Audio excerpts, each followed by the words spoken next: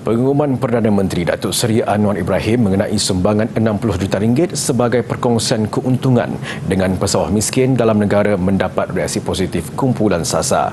Di Perlis, kelompok itu menzahirkan rasa syukur atas keprihatinan kerajaan selain menyifatkan langkah itu tepat pada masanya, memandangkan kos mengusahakan padi kini semakin meningkat.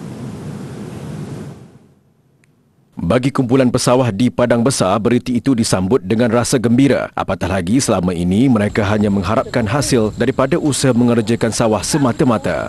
Lama dah tunggu. Terbela lah sekali ni kalau betul-betul dia cakap apa yang dia kata tu. Kalau dia kota janji dia tu. Padi pun bukan menjadi sangatlah ni bila ada bantuan macam tu. Alhamdulillah. Seronok sikitlah kami buat bendang ni. Reaksi positif turut dizahirkan pesawah dari Kanga. Pun begitu, beliau amat mengharapkan agar beberapa bantuan sedia ada termasuk pemberian baja, subsidi minyak jentera dan skim insentif pengeluaran padi dapat diteruskan. Patutnya waktu kita daftar baja sebelum permulaan musim, racun tu kita dah dapat dah. Macamlah ni kita daftar sebulan lebih lepas tu baru kita dapat. Ini atas operasi lah dan kementerian kena tengok benda ni.